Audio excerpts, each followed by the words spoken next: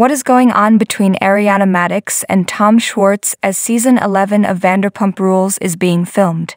They have been spotted attending occasions together, so it appears that everything is okay. But appearances can be deceptive. Tom Sandoval was absent from a recent sandwich tasting that took place at Something About Her.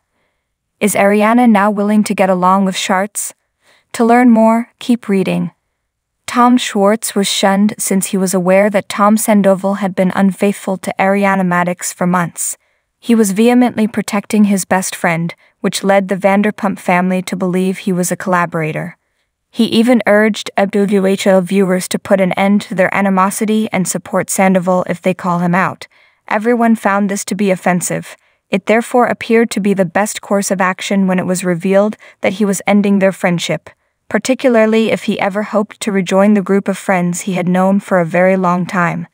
Tom Sandoval and Tom Schwartz have both been spotted filming with the cast. Unfortunately for Sandoval, Schwartz receives much better reviews than he does. A sandwich tasting was held over the weekend by Katie Maloney, the ex-wife of Schwartz, and Ariana Madix, a business partner.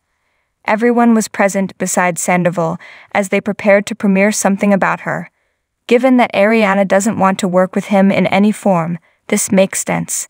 Has Ariana forgave Schwartz for everything he did to hide Sandoval's relationship with Rachel Leviss, their co-star and Madix's best friend? On the cast photo of them all dining together in the shop, a fan left a comment. "Whole cast is missing Sandoval," they wrote. Ariana supposedly said that we couldn't be friends with Schwartz. Ariana Madix said, "I'm not friends with Tom Schwartz," to that. The cast has stated repeatedly that they will assemble for filming and to perform their duties. They may not even be attracted to one another. Some people simply tolerate one another.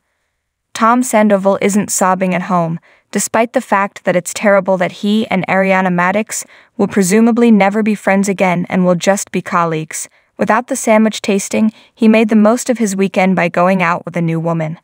They snuck back into his car and drove off. He appeared to be no longer in sorrow, as seen by the images he proudly displayed to his Special Forces co-stars of himself and Rachel Leviss. Thank you for watching. Write what you think about it. Subscribe to the channel.